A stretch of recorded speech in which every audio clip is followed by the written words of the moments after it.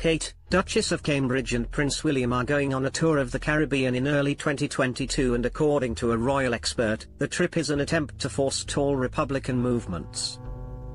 The Queen is head of state in the UK and several other countries abroad.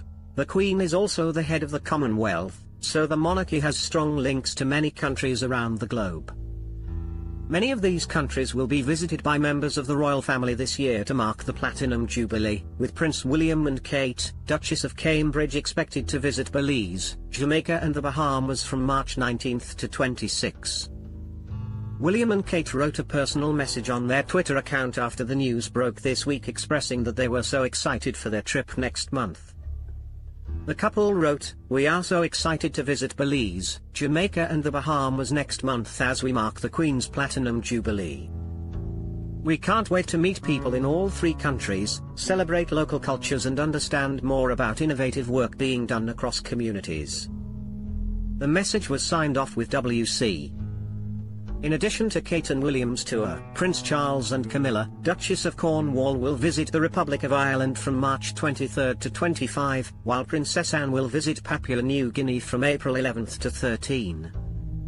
Prince Edward and Sophie, Countess of Wessex, will also visit Antigua and Barbuda, Grenada, St. Lucia and St. Vincent and the Grenadines from April 22 to 28. The Queen is currently head of state in many nations the royals will visit on tour this year. And according to royal expert Richard Fitzwilliams, the tours have been planned in the hope of forestalling Republican movements.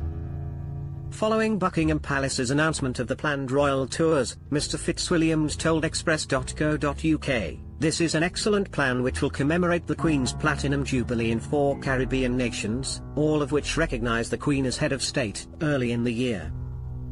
The Earl and Countess of Wessex are ideal for this role. They both enjoy the Queen's confidence and have handled their royal roles well for many years. As the Cambridges also head to the Caribbean in the spring, there is obviously the hope of forestalling Republican movements." Barbados recently became a republic but had no referendum, which was surprising. St. Vincent and the Grenadines voted to keep the links with the Crown in 2009, and a future plebiscite is unlikely. The publicity surrounding these visits will highlight the many benefits of the links with the world's most famous monarchy. During the Queen's reign, several countries have dropped the monarch as their head of state, including Mauritius, Dominica, Trinidad and Tobago and Guyana. The most recent nation to remove the Queen as their head of state was Barbados in 2021.